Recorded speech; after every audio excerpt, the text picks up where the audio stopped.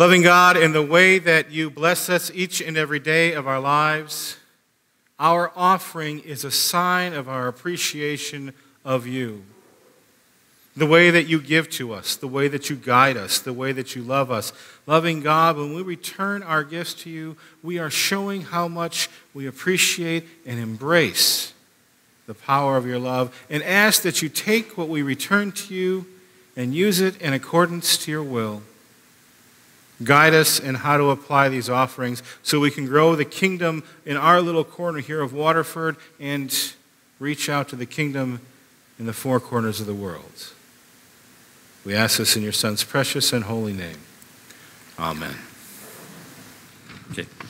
Rabbi, who sinned, this man or his parents, that was born blind? Jesus answered, neither this man nor his parents sinned. He was born blind so that God's works might be revealed in him. We must work the works of him who sent me while it is day. Night is coming when no one can work. As long as I am in the world, I am the light of the world. When he said this, he spat on the ground and made mud with the saliva and spread the mud on the man's eyes, saying to him, "Go, wash in the pool of Siloam," which means sent. And then he went and washed and came back able to see. The neighbors and those who had seen him before as a beggar began to ask, "Is this not the man who used to sit and beg?" Some were saying, "It is he." Others were saying, "No, but it is someone like him." He kept saying, "I am the man." But they kept asking him, "Then how were your eyes opened?"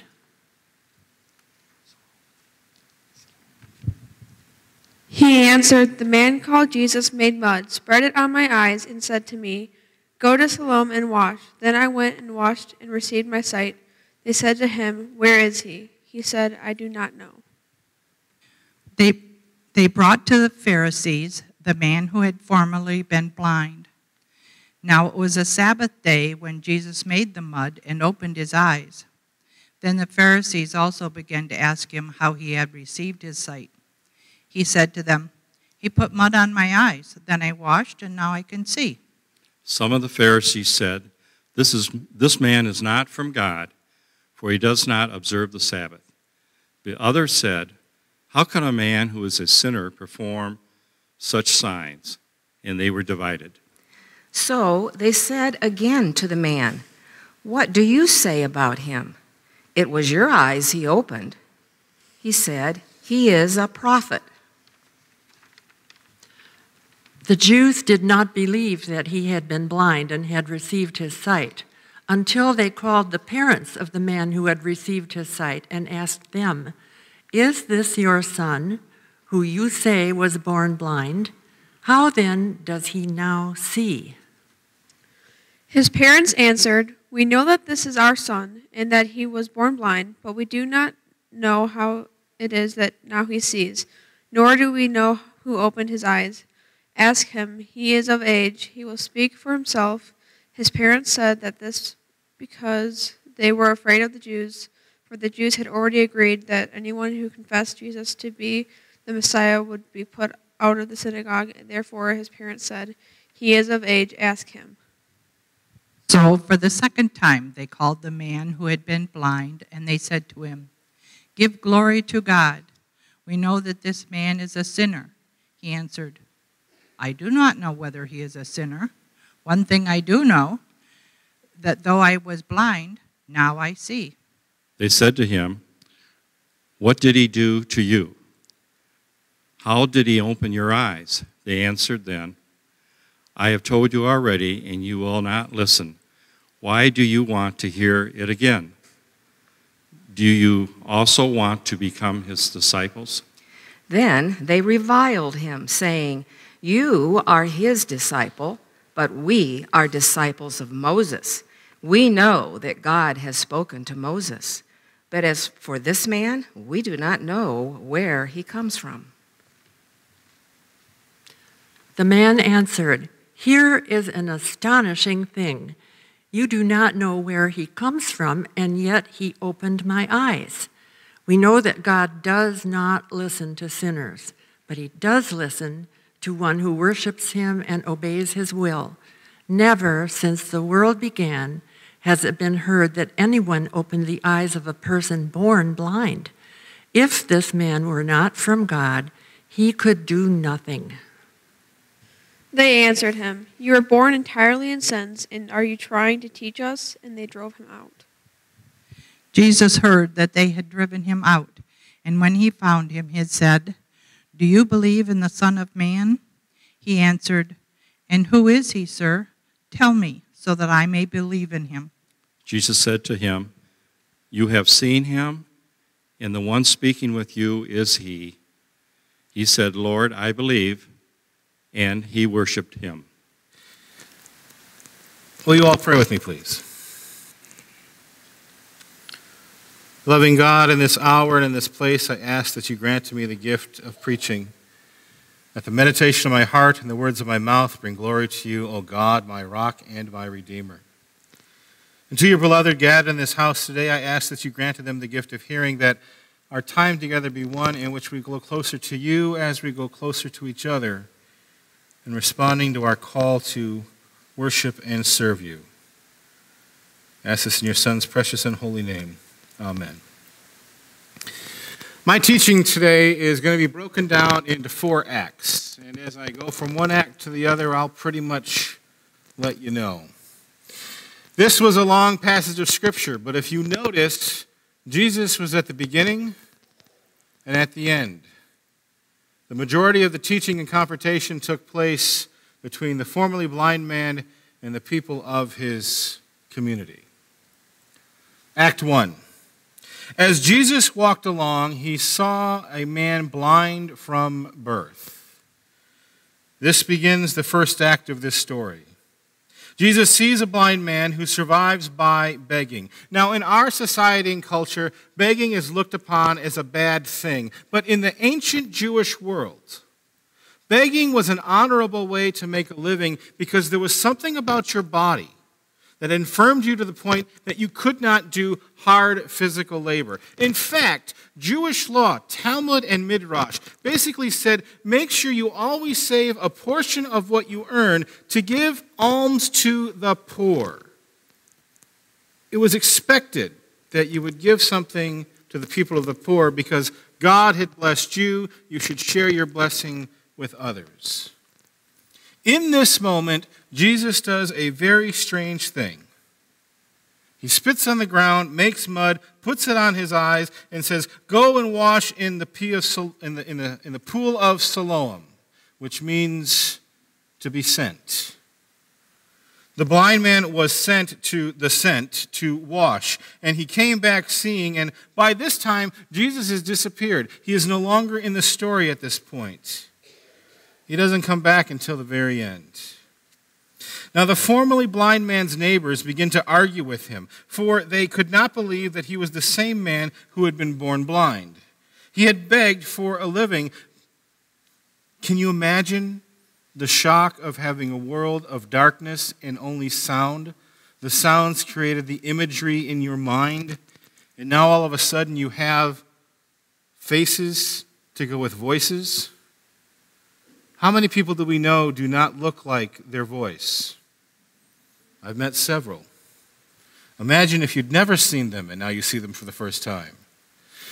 I can imagine the man being in a grand state of shock. And they're saying, "Are you the man? Are you the man?" And he's saying, "Yes, yes, it's me. I'm the guy that was blind, but now I see." Once the people, though, recognize him, they begin to question the validity of his miraculous healing. Were you really blind? Or were you kind of fooling us all this time? Well, who did it, they asked. Who changed you? Who healed you? Who changed the circumstances of your life? Some fellow named Jesus did this, is what the blind man says. Well, where is he now, the crowd asks. I don't know, son the blind man. And I insert my own little cheeky response, I don't even know what the man looks like. We have a man who was born blind.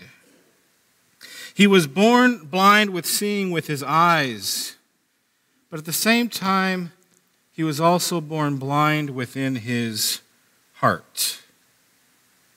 For he's being asked questions not only to visually recognize Jesus, but to describe the emotional and spiritual encounter that he had. He's being asked to identify the moment, the action, and the person from changed him, and he simply does not know. His heart is closed. He is unable to. He can't tell anyone what Jesus looks like, only that he was sent with mud in his eyes to have the brokenness of his body washed away in the pool of Siloam. He has obeyed the command that Jesus gave him, but cannot explain to anyone who Jesus is and what he did to change his life. All that's changed so far is the fact that he can see. But the heart of how he receives and embraces and shares Jesus after that hasn't taken place yet. Is it really so different with us in our own faith journeys? We are believers in Jesus, and if we have accepted him as our Lord and Savior, if we have gone through the waters of baptism, then our brokenness has been washed away, making us new creations. If we believe this and celebrate this, pray about this, then we must also believe that Jesus has sent us all into the world to introduce people to Jesus, build relationships that are centered around Jesus, and to make other believers disciples, and to make other disciples believers. Jesus comes into our lives, changes us, and then sends us out into the world to address the needs of the people like the blind man. We are sent to the poor, to the hungry, to the sick, to the lame, to the stranger, to the lonely, to the broken, to the lost. Like the blind man, we are sent. But there are many times that we may not understand the one who sends us. We too are people sometimes, I think, with mud in our eyes, our messy lives, our family lives, our work lives, our social lives. There are times you can listen to the news and say, wow, what a mess the world is. I sit there and say, wow, what a world that needs a healing of Jesus. But there comes Jesus into our lives, inviting us to wash the mud out of our eyes. He challenges us to keep not only ourselves clean, but the world clean as well. We know that we've been sent, but are not always convinced of the wisdom of the sender. We get put in places where we go, God, should I really be here? Or, God, why am I here? But we know that we've been sent. We are hesitant to go sometimes where Jesus sends us, takes us to steps into new directions that are foreign and uncomfortable for us. So we will find excuses to avoid Jesus' calling and instructions. Act 2. They brought to the Pharisees the man who had formerly been blind. The Pharisees also began to ask him how he had received his sight. Now, a little time has passed here. In the condensation of the verses, it's happening boom, boom, boom, boom, boom. This happens throughout a day. So they find the Pharisees and bring him to him. In this part of the dialogue, the man begins to see his life a little more clearly. He's beginning to understand. He's been thinking about it. He's been wrestling with it. The initial shock of seeing the faces and voices correlate is now washing away, and what's coming at him but the discomfort, the frustration, the anger, the shock of the Pharisees. He has to face the religious police of his time and place. He is now confronted with a hostile interrogation. The healing of his physical sight has occurred on a Sabbath day, a day that is meant to be kept holy and free of any type of work or labor. The religious leaders, you understand, were not only experts in upholding the law, but they were also charged with enforcing it. On a day like the Sabbath, they were the Sabbath police. If you were breaking any Sabbath laws, they would tell you. They would confront you. They would tell you how to atone for it. But in this particular occurrence, and I'm sorry, but this makes me laugh, the religious leaders have a bit of a dilemma.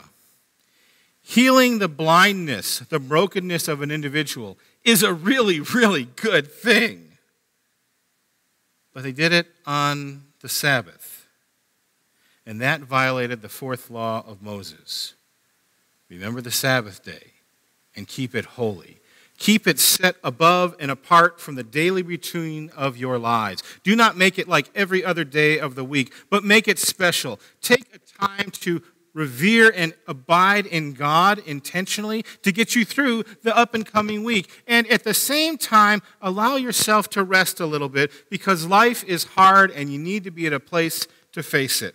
I don't know about you, but when I'm done here, after the executive team meeting, my son and I are zipping out to Oakland Township to drop off a dresser to my sister. Then we're going to 3 stores to do our grocery shopping before I get home. If a Pharisee was here, he'd slap me upside the head. Oh, I'm not the only one? Cool.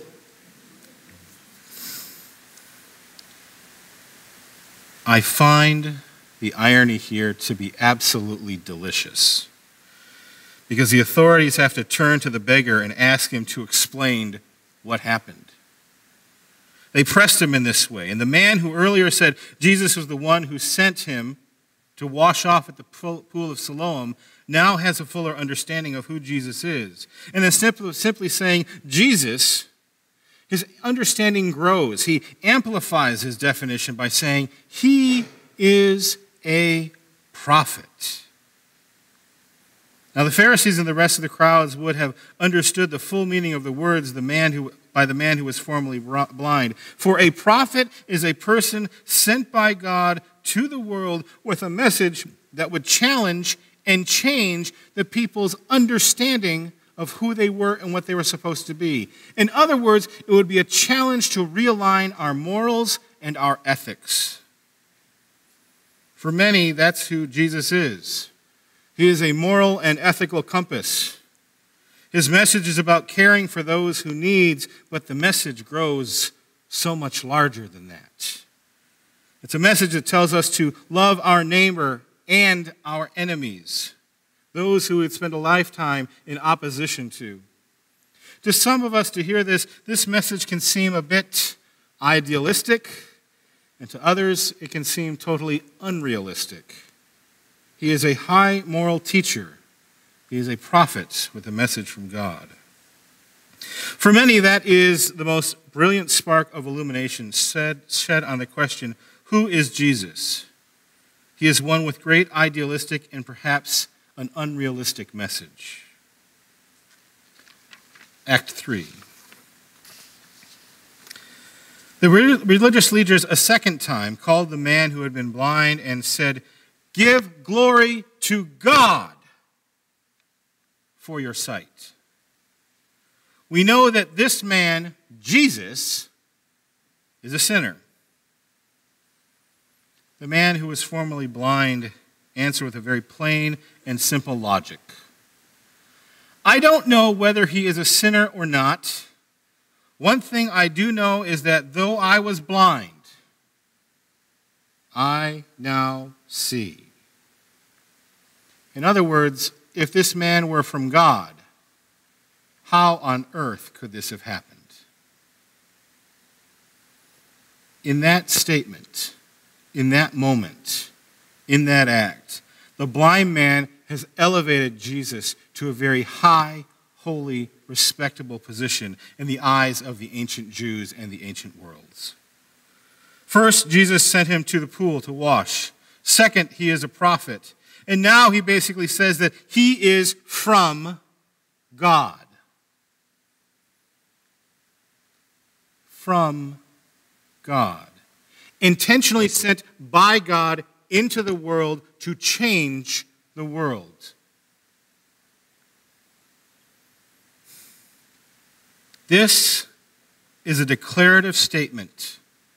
And in all of the understanding that he's had so far of Jesus, and with the company he's being confronted by, the stakes have just gotten much, much higher. For he has overstepped his authority as someone who is not trained like a Pharisee.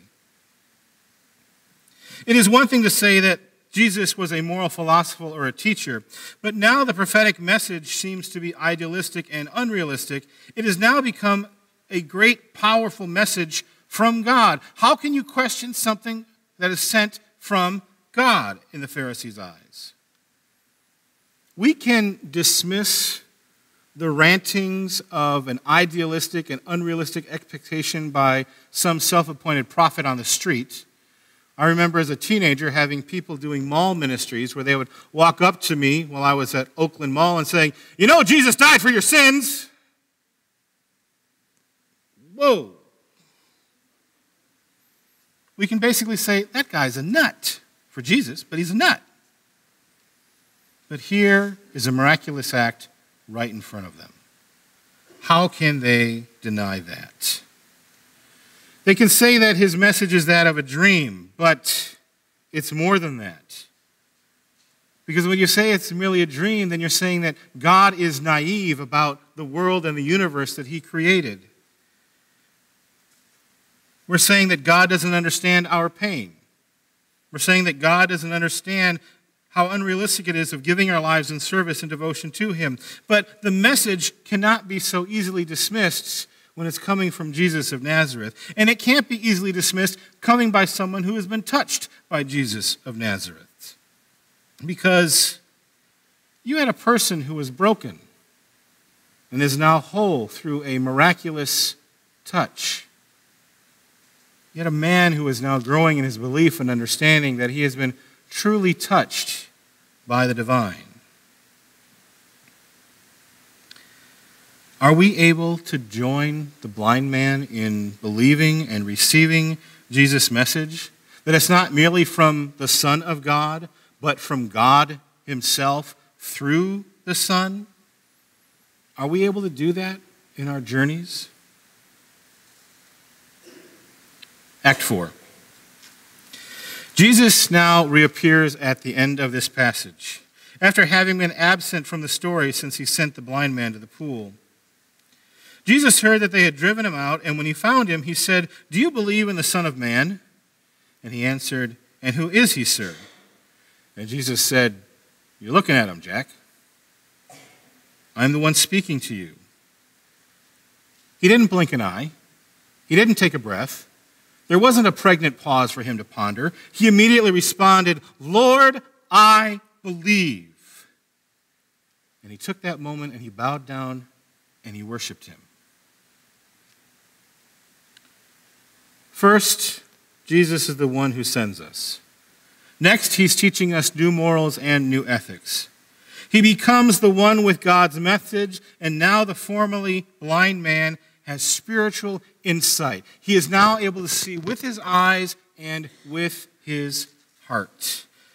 Jesus is not only the person that has brought God's message, he understands that Jesus is the message itself. A number of weeks back was Christmas season. It is traditional that we talk about the birth of a baby with the title Emmanuel, God being with us. Not just a man, not just a prophet, not just a person who has insight into God's ways and purposes, but Jesus is being God with us. The formerly blind man worshiped him. Messengers, prophets are not worshipped. They consistently point their message and direction to get focused and get right with God. But Jesus is saying, I am the one you've waited for. I am God himself. The formerly blind man worshiped him. Moses, Isaiah, Elijah, Elisha, Jeremiah, Hezekiah, Hosea, Joel, Amos, Obadiah, Micah, Nahum, Jonah, Habakkuk, Zephaniah, Haggai, Zechariah, Malachi, John the Baptist, Paul Paul of Tarsus, James Bolin, Paul Prokaska, none of us should be worshipped. We are the messengers, always pointing to our God. But we should always worship the message itself. God the Father through God the Son, staying with us through God the Holy Spirit. The gospel writers recorded a story of enlightenment that holds just as much power and relevance today as it did 2,000 years ago. The one who formerly couldn't see with his eyes or his heart now sees clarity, the light of the world in front of him, filling him, healing him, guiding him. Can we make the same claim in our own faith journeys? How easily do we see the light of the world in our lives? How easily do we see the light of the world in the lives of others? How easily do we see the light of the world inside this church that we come and worship in? If the answer is that we struggle to see, then I suggest that you allow Jesus to spit on the ground and put some mud in your eyes and glide you to a place of clean and clear vision. Who do we say Jesus is? Sender? Teacher? Or do we say that he is God himself? My prayer for you as you continue through this journey of Lent is that Jesus will wash your eyes so that all of us can see when we celebrate Easter. Will you pray with me, please?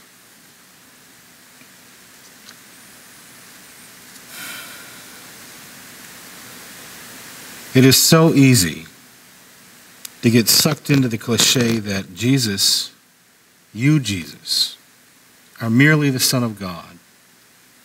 We overlook the fact that you are divine,